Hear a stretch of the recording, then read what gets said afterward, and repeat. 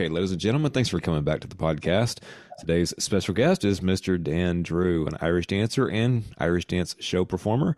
And I wanted to have Dan on to talk a little bit about his history and his recent tour with the Celtic Angels show. Dan, good to have you on. Good to be here. Thanks so much for having me. Start us off in the beginning. How did you get involved with Irish dancing? Well, like many a young man, my sisters were doing it, and my mom didn't particularly want to drive to multiple after-school activities, so my sister was quicker at getting her homework done, so she got to choose what the activity was. And I think after about one lesson of me sitting out in the waiting room and bouncing off the walls, my mother said, get in there. Like, bother that poor woman.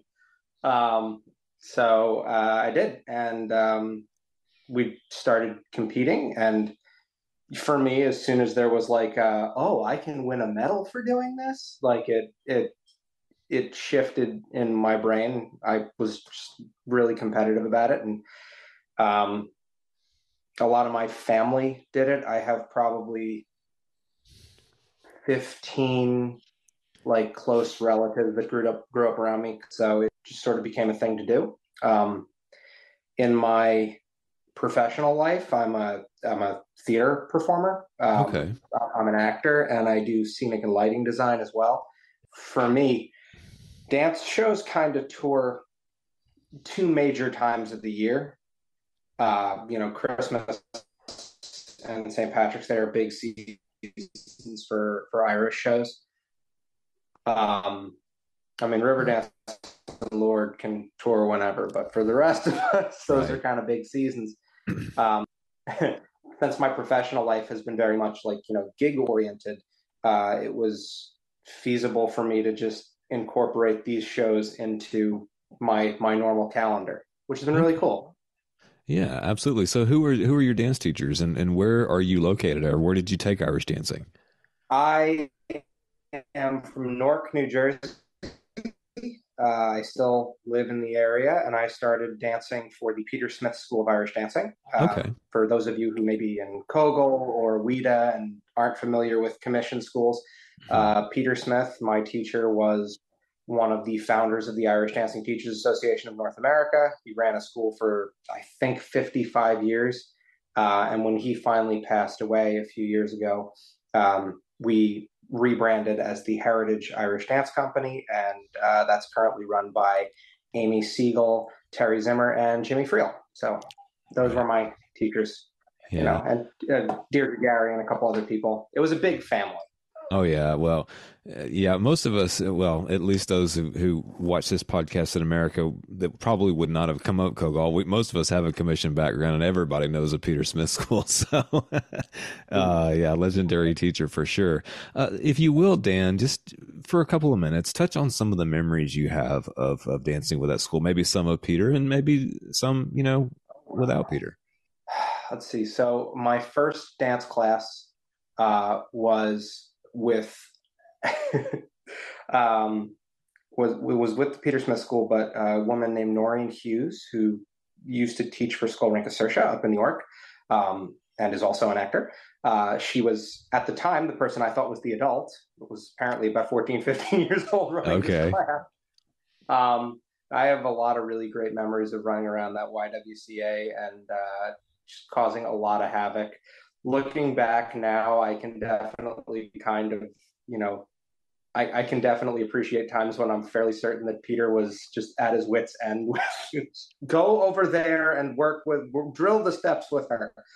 I started competing more heavily as I became a teenager, and I remember a lot of like the Rockland County Fesh was a big fesh for us up in Rockland County, New York, and it's in the middle of summer. And for the longest time, I guess for 5 or 10 years, something like that, it was so hot that there was a standing thing that the whole competition was in shorts and t-shirts.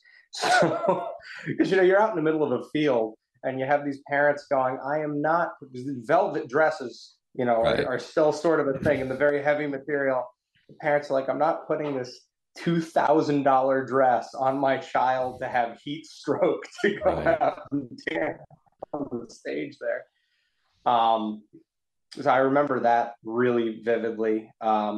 We had when Peter kind of transitioned into, first he brought Jimmy Friel back to teach with him, and then he was getting older and transitioning more of the day-to-day teaching away. And when he was wheelchair confined, like a lot of us who were I guess I was in my late teens at the time, it was kind of like you knew something sort of serious was happening. You're old enough to rationalize that. And there was a group of 8 of us that were in college at the time and had kind of taken a step back from team dancing. And it was, I forget whose idea it was. We're just going to come back and do one more 8-hand for Peter, just one, just so that he can have a senior mixed team in the group. And we wound up winning. And there's a great picture of the 8 of us running over to the front of the stage, and he's sat there in the wheelchair, and we're pouring over the front of the stage trying to hand him the cup and the trophy, and he's going, I didn't win this, kind of thing, like, Right. I remember that very strongly. He was a really cool guy, and a really wonderful person. And one of the benefits, I don't know if that's the right word for having danced for him, is that there are a lot of the schools around where I live were either started by one of those initial founding members or were directly his students. Right. So a lot of the schools around here were are run by former students, and so every time we get together, there's always a lovely camaraderie. There's actually there's a local Irish bar by us that's owned by the family of one of the dance schools, and I was it's just kind of a hangout spot, nice place. And I was one day and I was looking over the photos on the wall. I'm like, is that Peter? It's Peter from like 1964 St. Patrick's Day parade. Wow. Yeah. So yeah, the school for me and dancing for me became an opportunity to see a lot of different places. I was fortunate enough to qualify for the World Championship 10 or 11 times, I think. And so I was able to go to Scotland with my dad, and able to go to nationals and things, and have my parents there and my sisters there. Both of my sisters are champion dancers. So we would all go and have that. I'm still very close with Jimmy and with Amy and Terry. They all came to see the show. And I still show up at class sometimes. And pop in. Just walk in the door like, I gotta do a couple of rounds. I'm going back on tour. I need to be in shape for this. Get tuned up. Yeah, that's always nice when you have that rapport with your school. Yeah. So what led you into show dancing? Was it, and I guess leaving competition and going into show dancing? Well, it was a really hard adjustment, because at the end of my competitive career, I was in class 4 or 5 nights a week, and my dad is an actor and a theater person, and I'm an actor and a theater person. I kind of knew that this was where it was going to go. But, you really don't think, when you've been doing something as a pattern for so long, you don't really think about what it's going to be like to be in a different mode. Like, Tuesday night for the bulk of my life was spent in a studio with Jimmy, and Friday night was in a studio with Amy. And like, when I was never the top of the top in terms of competition. But I believe that the highest that I came in was would be just outside the top 10 at the Worlds. So like Okay. 11th or 14th. Like I can't remember off the top of my head, but like, to be competing at that level, you're in class all the time and you're doing, and then all of a sudden, you competition ends and now you start to move into a a mode where you have to have a professional life as well. Right. So I was, and it happened by accident that my cousin booked a tour with a show called Rhythm in the Night, and I was 21 at the time, I think, and said, "Well, they're going out again. You want to send your stuff in?" And it was just kind of like, I'm looking for a gig anyway. This is a gig. I can take this gig, and I did, and I did 2 tours with them, and from that, the show dancing community, and at least as far as I've experienced it, is it's not small, but a lot of people get work by, you get that text message, "Hey, there's this show that's looking for such and such. Can you send your stuff in?" So once I had met a couple of those people, I got introduced to the company that produces Celtic Angels, and they had some other Irish acts that I was able to get signed on as a dancer for. And it just worked out that way. That for the last couple of years, the Christmas and St. Patrick's Day tours with this show have been, good offers. They're good shows to work on as a performer. They pay pretty fairly, so Right. so that's been that's sort of how I got into that. Okay. And Yeah, yeah, I was going to ask you, talk for those people who have never been in shows, any kind of show, whether it's a show like what you're talking about, or if it's Riverdance or Lord of the Dance and stuff like that. What's the audition process? Let's say you don't know anybody, you don't have that connection where if someone can vouch for you, and you just see something on Facebook says, "Hey, this show is touring, send your audition in," or email the audition. What's the audition process like for most people? So Riverdance and Lord of the Dance are kind of in their own category. Riverdance does the summer school thing, and they have that process, and Lord of the Dance has their own thing. But for stuff like this, it's a lot of video submissions. Okay. Actually, if you have any listeners that are on now, I can send you the email link after the post if you want. But we're Sure. accepting auditions for male dancers and female singers for our upcoming tour, and to be on the roster for that. It's I would recommend, if you've got some good treble reel or quote unquote showy material, you want to send 32 bars that show that you can dance. A lot of people, I think, get in their heads about it, and I have this problem as an actor, because in the post-COVID era, self-taping is still, I used to go stand online on 8th Avenue at 6:30 in the morning to get into a building, and now I do 80 takes of 16 bars so that I can submit it to someone. That process can be a little daunting, because any dancer that I know will watch a video of themselves dancing and they'll go, "Got to do that again. That Right. beat wasn't, it wasn't quite perfect." And I think that one of the big things that you got to do is get out of your own way. Like, set a limit. I'm going to do this 3 times, and then pick the best out of 3.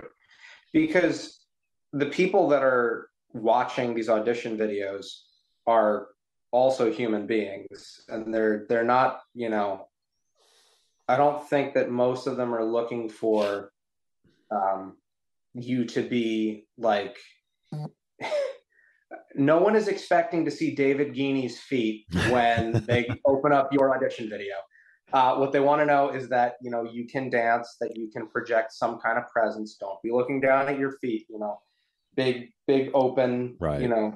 Like you're on stage, and they're looking for whether or not you can dance in time with the music. And a bonus on that is, do you have a couple neat tricks that are, appropriately placed? Can you dance well? Because a lot of these, a lot of the time you're not always going to be doing nth level, choreography. A lot of the time is, okay, we're going to do a couple of formations now that are going to involve us doing, trying to think of the non-crass way, the easy step. Mm-hmm. Treble and a treble and a treble and a treble and a treble and a treble and a treble and a treble, like that, or a bang treble and a treble and a treble and a back bang treble and a treble and a treble, like that shows up in most shows, Yeah, that chorus line dancing. Yeah. And for show dancing, one of the big things to get into your head about it is that, like, as competitive dancers, we are trained to dance for 3 or 5 or 7 judges that are sitting at the front of the table and glancing down at their, like, you're people who are experts in how to judge what you're doing. And never once have I ever been in a show with a room full of, we perform for 2,000 and 3,000 people. And the number of people that have any idea what Irish dancing is from a technical perspective is negligible. It does not exist. Right. So you got to get your head in that space of, what audience am I performing for now? Mm-hmm. I do this bit in my solo that makes me a little bit crazy every night because I do a couple of, I would say, reasonably tricky rhythm patterns. I think I do like 5 or 6 triple clicks in a row. Mm-hmm. And the crowd is just like, what's that? And then I do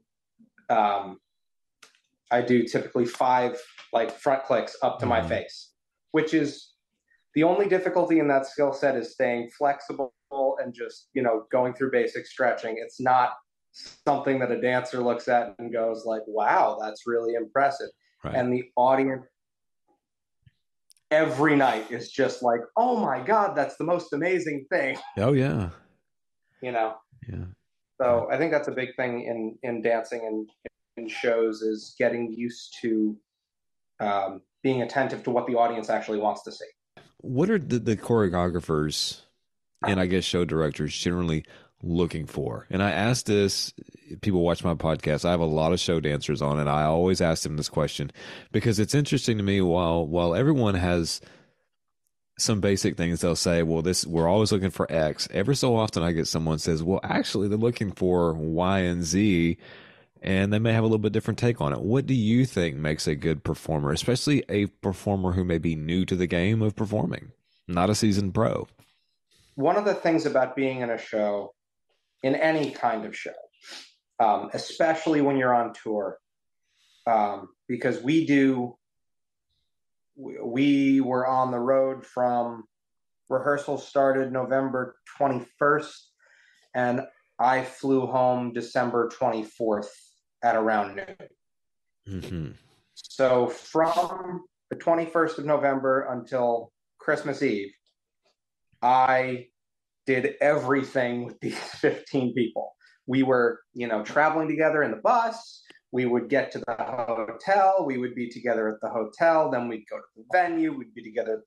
So, excuse me. I think the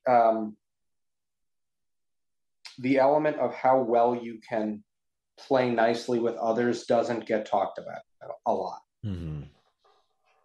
Because if you want to have, I would say if you want to have a career working and performing, one of the most important things that you can do is be pleasant to work with. And being pleasant to work with means that you're going to show up, positive. And I'm not talking about there's genuine reasons to get vexed or, on the road. Right. It can be tough, but generally speaking, you want to show up, positive, excited to perform, to engage in the process of, if it's a show like Celtic Angels where we change numbers every year, one of the things that is really critical there is that all of the guys are prepared to bring something to the table. Because at least for my process, just to tangent a little bit, I don't know how other folks work, but I get sample recordings of what the new tracks are going to be from the music director that are done in like a MIDI file. So I, listen to those, and then I talk to the director, and I get a full book of like, dancers come out and do stuff here. This happens here.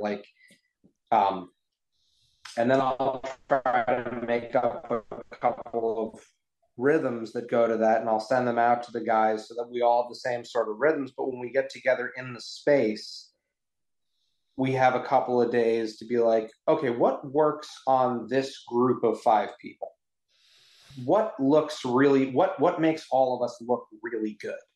Because when you're choreographing by yourself and you're just coming up with rhythms, you're doing, and I'm super guilty of this, you're doing the rhythms that you're comfortable with. I am very, very comfortable throwing like quick triple clicks into things. And that is just not some people's bag. Mm-hmm. So then there are other things that,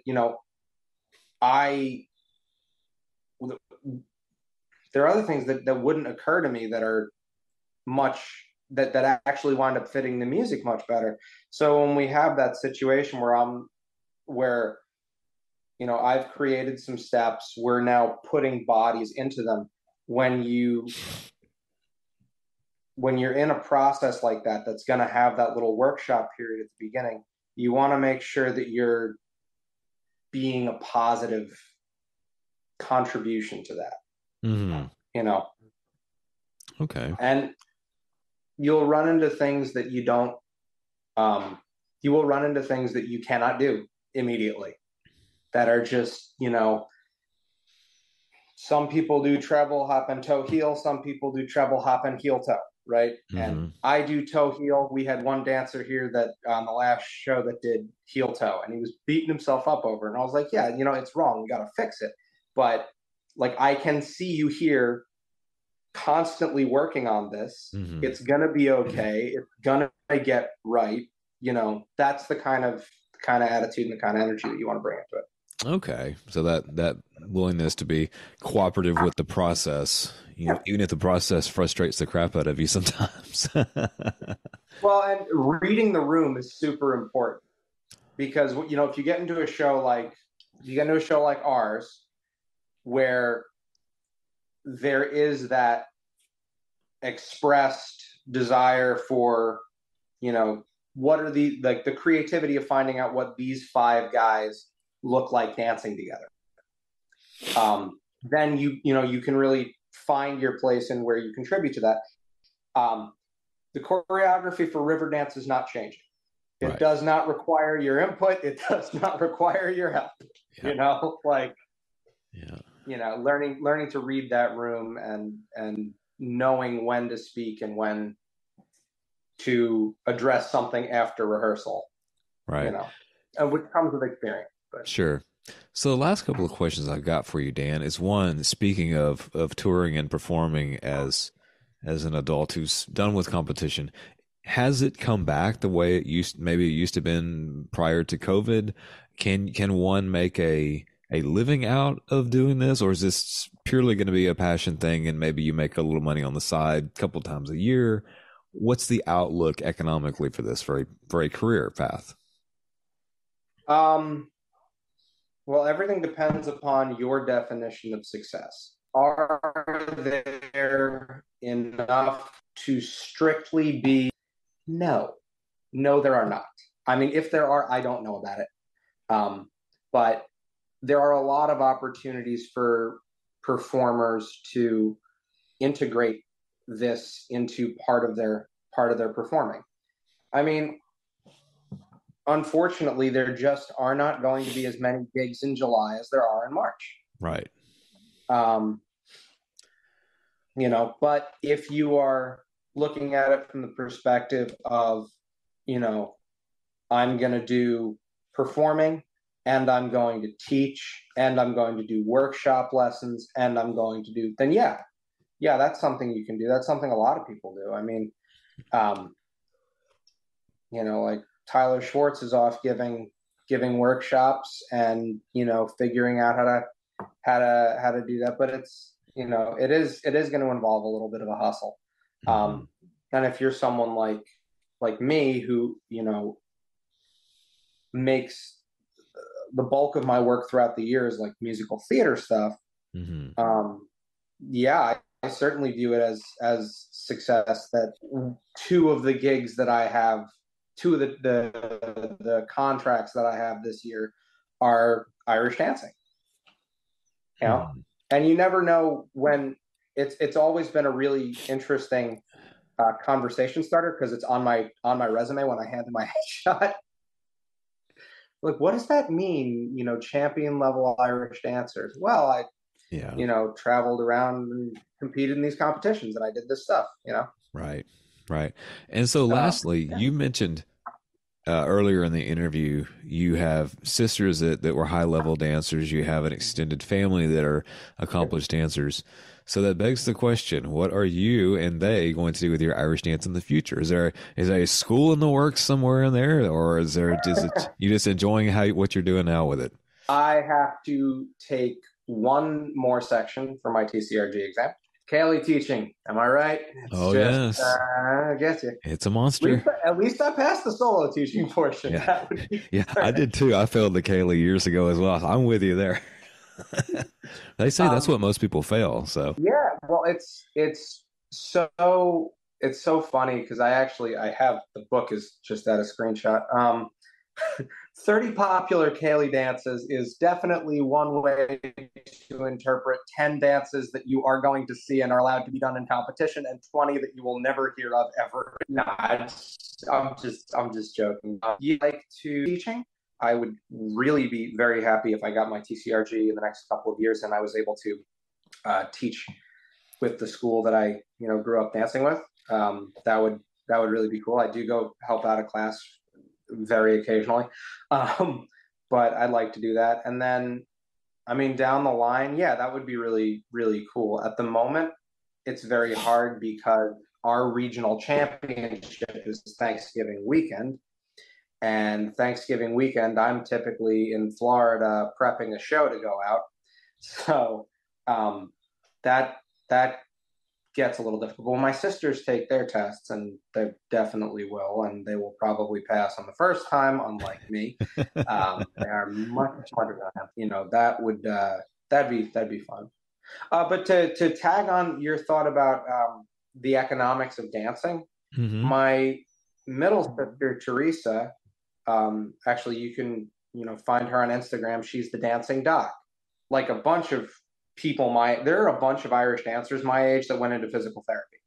Okay. My sister is one of them because she watched us for years dancing on tile on top of concrete and having arthritis in our late teens, and she got really passionate about figuring out how to prevent that from happening. So that's good. She has a physical therapy business that's now focused pretty heavily on Irish dancing.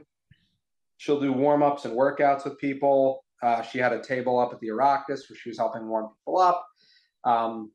So yeah, but that's like her career now. Her job is a small business that she runs that is not exclusively Irish dancing, but right, it's geared toward Irish dancers.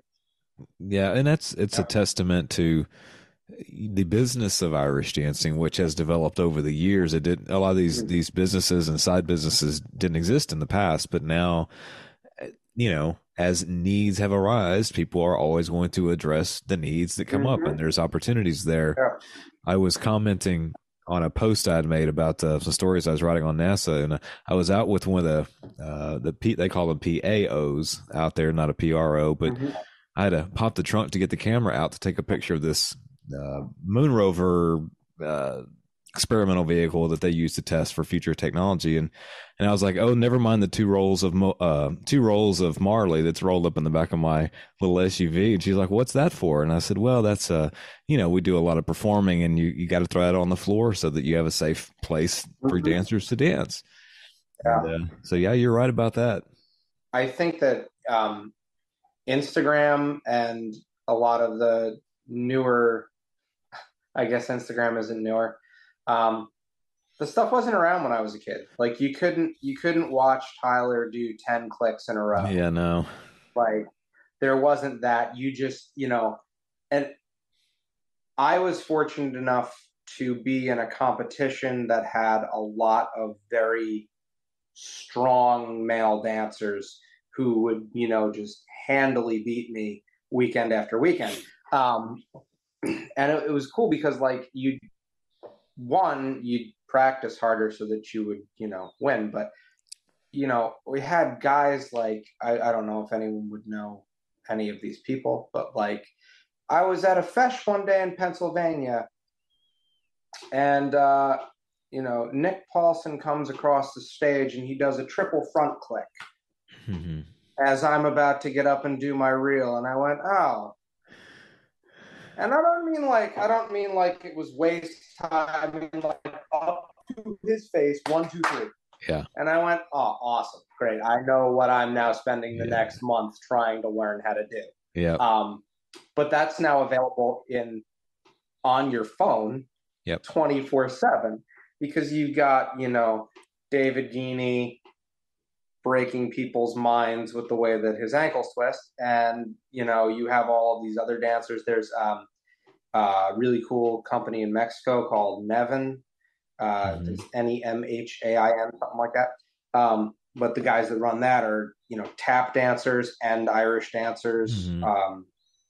Sergio and Fran are both high placing dancers, and they're doing really cool stuff. And so you have the opportunity to be exposed to so much neat choreography that's it's effectively just people being like, hey, look what I can do. Well, Tyler breaks down. Yeah, Tyler, I was going to say Tyler breaks down so many of those trick moves. There's been so many things I've gone and looked at, and it's like I always wondered how people were doing that. I pick up stuff like that on that all the time. It's good. Yeah. Well, it's actually kind of funny. It's actually a kind of funny thing as I think about Celtic Angels and choreographing that show, and like how I grew up with, the teacher would demonstrate at the front of the class, and then everyone would try to get it.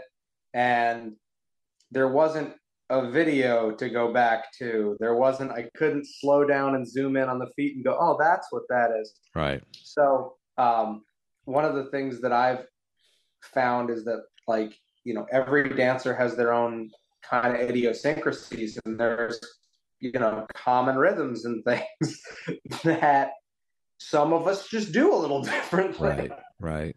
It makes the same beat, but at the time, they demonstrated it 3 times in front of the class, and I got something that sounded right. And I'm, nearly 6 feet tall, so I was in the back of the room anyway, and it never got corrected. So that's just sort of how I spell that particular beat. Yeah, no, I hear you. We video our classes a lot, and a lot of people do now, and you can go on and you can pick up all kinds of stuff. But that's good. Well, Dan, in the couple of minutes that we have left, if you can point us or point anyone to any kind of website or social media where people can find out about the shows you're involved in, whether they want to submit resumes or just check them out for themselves. Yes. So the Instagram for our show is Celtic Angels Show. You can follow that, and all of the tour updates will be posted, as well as, videos and things from tour. I post a lot when we're on the road, behind the scenes videos and stuff like that. I guess somebody would be interested in that. If you're interested in following me personally, that would be Dan_Drew3. Um, there's dancing and singing up on there. Anyone interested in looking at some of the other stuff that this company has going on, that would be CMI Entertainment. Okay. We're also available at CelticAngels.com. Awesome. Very good. Well, hope to see a couple folks out there. Yeah, that would be great. Well, Dan, look, I wish you all the best with your teaching endeavors and your show endeavors, and thanks for coming on. Thanks so much. Yeah, thanks for having me. It was really great talking.